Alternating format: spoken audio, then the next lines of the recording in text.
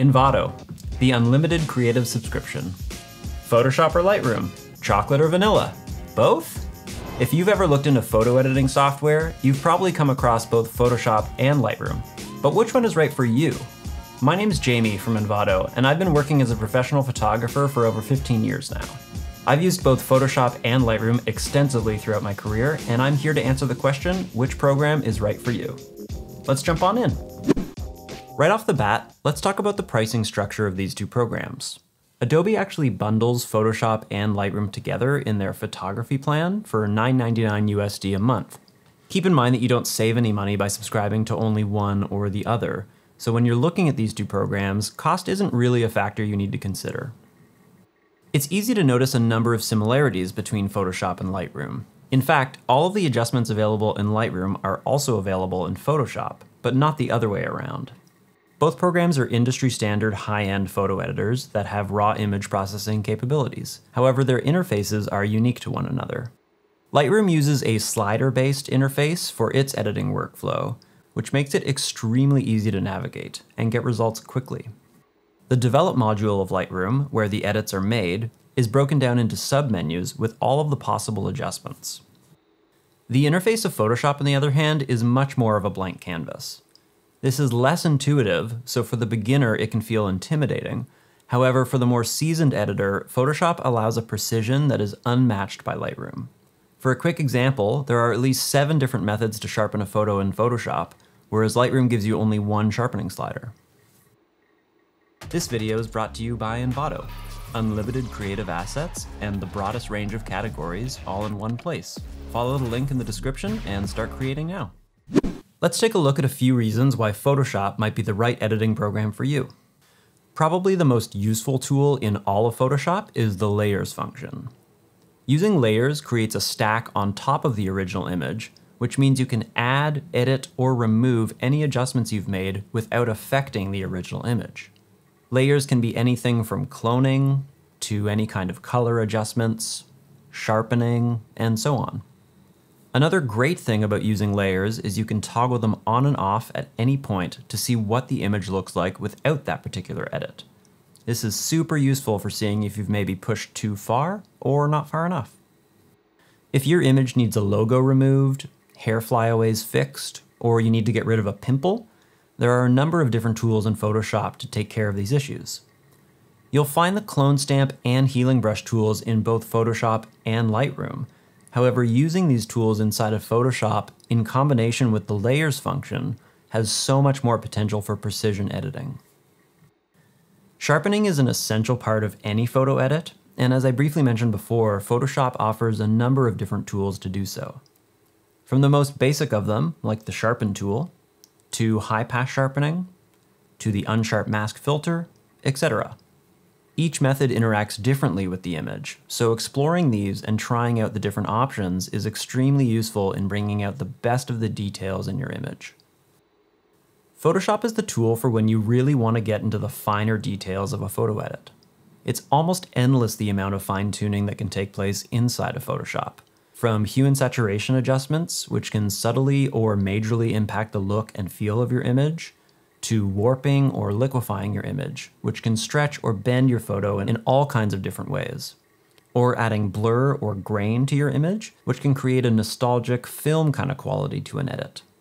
If you're looking to bring out the best of one or a small group of images that need some extra attention, Photoshop is absolutely the program for the job.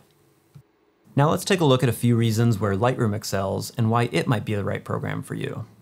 The file management and cataloging features inside of Lightroom allow you to use this program as a sort of digital photo book. As you import your images, Lightroom stores a digital preview, even if the actual photo files are stored elsewhere. This allows you to keep your images and edits easily accessible for any future needs. You can also assign keywords or use different rating systems and collections to select and sort images from a shoot really easily. All of these options make it very simple for you to keep your files organized and searchable inside of Lightroom. Because the images in your Lightroom catalog are actually previews, you're not working on the original raw image file. This means the original photo files are never affected and that you don't need to save file versions. If you ever wanted to re-edit an image in the future, you can return to your Lightroom catalog and your edit settings will be exactly as you left them, allowing you to make a new edit quickly and easily. One of the absolute best features of Lightroom is the ability to batch photo edits.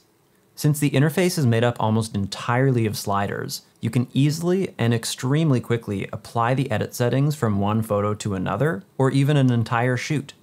This is a huge time saver for me in my workflow when I'm editing a large group of similar images.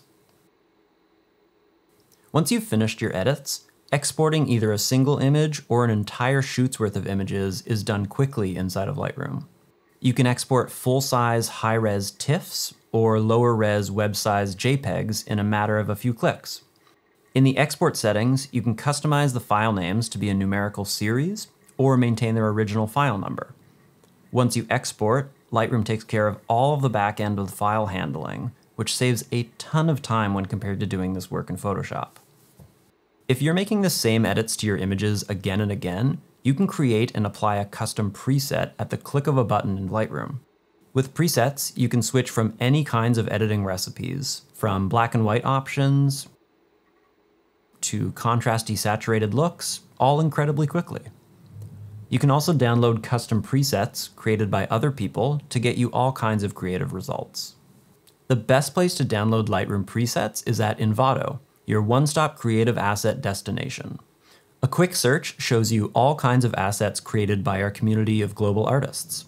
See a preset you like? Download and apply the same look to your images. With one simple subscription, you get unlimited downloads and lifetime commercial licensing. Plus, you can cancel at any time. Check the link in the description and start creating now. So, which one should you use?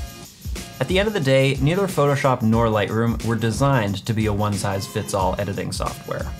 As we've covered, they both excel in different ways, so be sure to lean into the program that best serves the editing you're trying to do. If you're just getting started on editing images, there's a wonderful simplicity to Lightroom. It's entirely slider-based, which means you can just drag the sliders around and see the results in real time. However, the simplicity that Lightroom offers is also its limitation. For a more experienced photo editor, the advanced capabilities that are found inside of Photoshop are an absolute must. Having the ability to hone in and make fine adjustments is an essential part of a workflow. Reliable software is essential, and in my experience, getting to know both Photoshop and Lightroom and then using them in tandem with one another is the best workflow that I've found for my photo editing. Lightroom is a great starting place for any photo edit. And then if I need to hone in and do any more advanced editing, I'll bring it into Photoshop and do that work in there. If you're looking for an alternative photo editing software other than Photoshop or Lightroom, there are a few options, most notably Affinity Photo. It's a great alternative to the Adobe products and might just be the right editing software for you. Be sure to check out our tutorial on how to get started using Affinity Photo. I hope this video has helped clarify the differences between these two editing softwares, and now that you feel confident to move ahead in your photo editing. Be sure to like this video and subscribe to the Envato YouTube channel for more helpful photo and design videos.